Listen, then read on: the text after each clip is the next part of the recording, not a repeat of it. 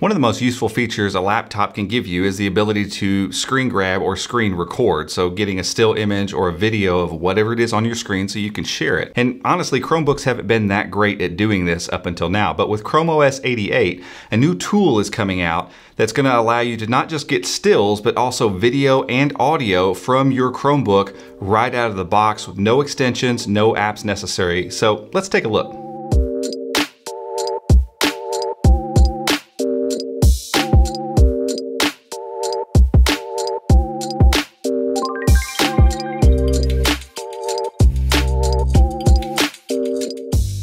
For right now, as I said, this is a feature that shows up in Chrome OS 88. 88 currently is in the beta channel. We don't expect 88 out until sometime in January. So if you're seeing this before then, you're gonna need to head over to your flags. You're gonna have to go to the beta channel, and then you have to go to your flags. Again, if Chrome OS 88 isn't stable by the time you're watching this, it'll be unstable, may or may not be behind a flag. So if you're not seeing it out of the box, know that you need to go to your Chrome://flags.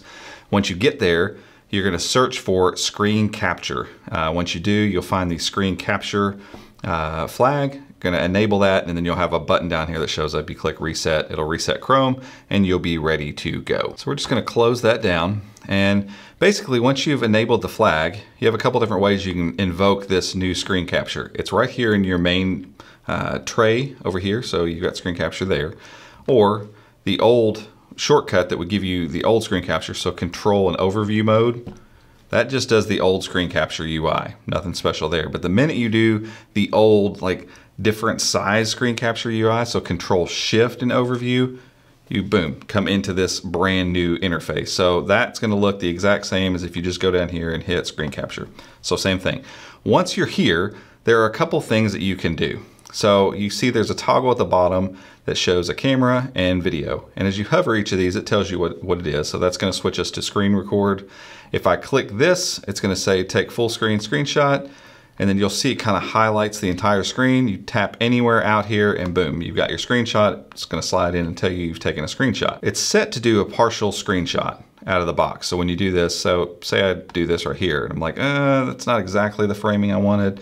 We can drag this frame around, we can grab the edges, and as you can see, you get a nice little magnifying thing there, so you can actually really hone in on that edge that you want to grab. Once you're cool and you're like, this is it, this is what I got, I need to move it a little bit more, there we go, that's what I want. Click that capture button, boom, screen grab is taken, and you can click it and view it in here and see that it's an exact grab of the portion of the screen that I had highlighted. Now, when you move to video capture, again, our little box stays up here. Oops, sorry. Our little box stays up here. And if I flip over to video, the box can stay here. We can define specifically how much area we want to record, and you actually get pixels down here, so you know exactly how much of the screen you're getting. And once we're there, say, okay, I want to start recording. Click it, and you're going to get a countdown. Once it's done, the outline goes away, but it's still only going to record that portion of the screen. And you'll see that here in just a second. Once you're done, there's a stop button right down here on the side. Boom. Done. We're going to click this, and we're going to click our video. And what you're going to see is just a portion of the screen. So outline goes away. You'll hear my audio.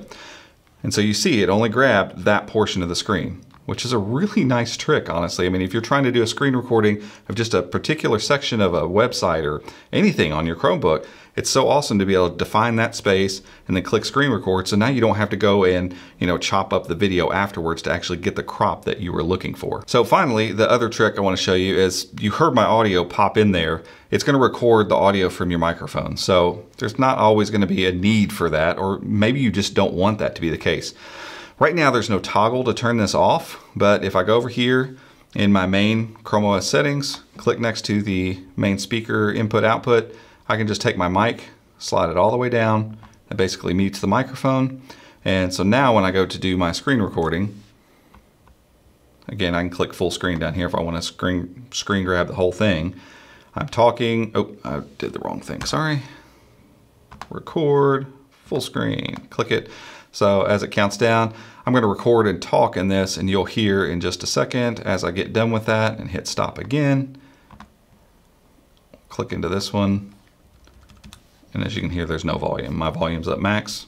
no volume whatsoever. So if you need a screen recording and you don't want the volume in there, if your kid's screaming in the background or whatever, just turn your microphone down.